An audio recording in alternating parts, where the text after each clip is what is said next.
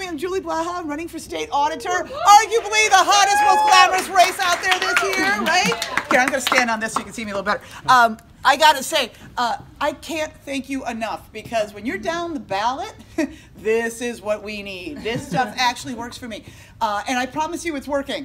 I've been recently, you know, I talk about the truth on this race. We're going to support local government with the truth. And people like that. But you might be surprised that they don't always think of this race first. But I was out recently, and, you know, we've got some numbers back. I should tell you this first. We've got some numbers back. We're looking at our public polls in this race. In this race, the public polls have our numbers exactly the same.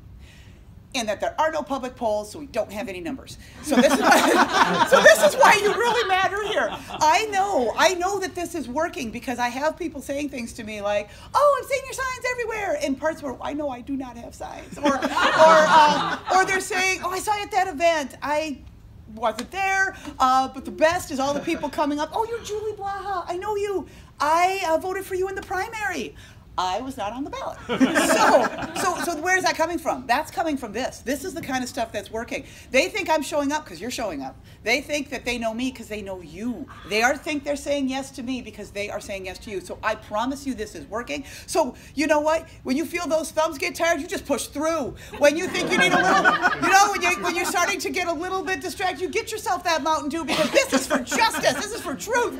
And on behalf of especially the entire down ballot and the back of the ballot, we can't thank you enough. I can't thank you enough. Thank you, thank you, thank you. Go get them.